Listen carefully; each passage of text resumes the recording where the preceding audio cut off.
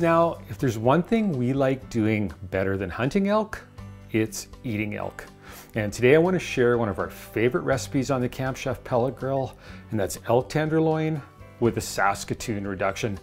Now, like many recipes on the pellet grill, this one starts with a good marinade. We're going to start with a 1/4 cup of olive oil, 1/4 cup of balsamic vinegar, 1/4 cup of low sodium soy, and a 1/4 cup of Worcestershire sauce. I think that's how you say it.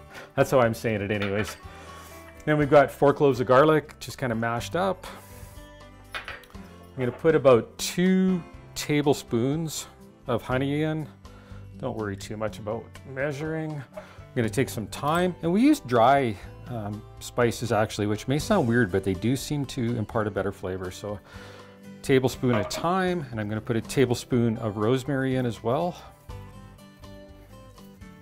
And got that. Now I've got some dry mustard. I'm going to put a teaspoon of that in. And I've got about 2 teaspoons of fresh ground black pepper here. And the final thing I'm going to put in is actually a gala apple that I've mashed up. And that's just going to add some nice sweetness to it. So now I'm just going to take and mix this all up really well. So now I've got my 2 tenderloins here. I'm going to put them in the Ziploc.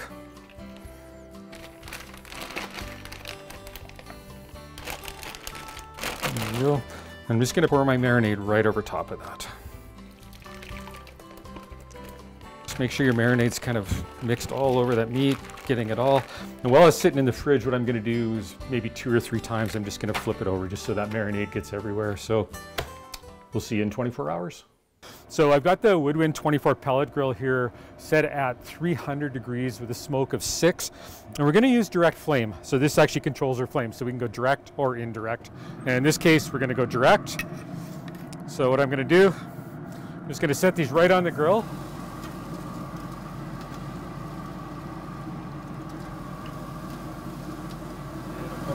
Now we're going to put a temperature probe in here as well. And I'm only going to put 1 probe in because both pieces of meat are the same size, so not a big deal. One will give us all the information we need. So we want to get it up to about 129 degrees is where we want to finish it. Well, the elk tenderloin is almost ready, and it's time for me to make the Saskatoon Reduction sauce. So we're going to first combine 1.5 tablespoons of canola oil and 2 tablespoons of freshly chopped ginger. And we just want to cook that ginger until it gets fragrant. Now we're going to add in 2 cups of Saskatoons. Now the cool thing is I picked these Saskatoons on the same property the elk came from. So stir these and cook them for about 2 to 3 minutes on medium heat. Well, that's nice and juicy, and so now it's time to add in 1.5 cups of homemade port and 2/3 of a cup of Merlot. Now what we're going to do is we're going to simmer this until it's reduced by half. So now it's reduced by half, so we're going to add in 2 tablespoons of hot sauce and then 2/3 of a cup of cranberry juice. And we want to boil that for about 5 minutes. So once it's finished boiling, we can just taste it, add a bit of salt and pepper if we like. Let's take a look at those and see how they look. Oh, beautiful. Just going to pull that probe out, set it off to the side here. Now, I'm just going to put these on a platter and I'm going to take them inside. But what I'm going to do is I'm going to let them rest for about 5 minutes before we actually cut them up. So one trick with meat, especially big pieces of meat like this, is just to let them rest. That just sets all that juice in them. These are going to be good.